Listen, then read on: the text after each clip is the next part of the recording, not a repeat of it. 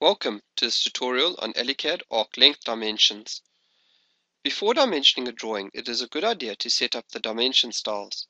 If you've not already done so, check out our tutorial on dimension styles. To add arc length dimensions, go to Dimension, Arc Length. You will see that there are two options, 3 points and Entity. We will use both methods to demonstrate how they work. We will start with the 3-point method. Select Dimension, Arc Length, 3 point. You will notice that the free, chained and running styles are grayed out and not available for arc length dimensioning. The point snap is immediately activated. Indicate the center point of the arc, followed by the first point and the second point. Position the text where required and click to insert it. To continue dimensioning, indicate the center point, followed by the first point and the second point.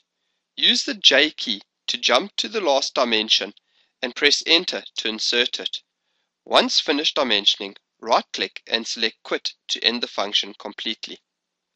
I will now demonstrate the Entity option. Select Dimension, Arc Length, Entity. You will notice that the free, chained and running styles are grayed out and not available for arc length dimensions. The freehand snap is activated. Indicate the arc by clicking on it, and then position the text in the required position. Once finished, right-click and select Quit to end the function.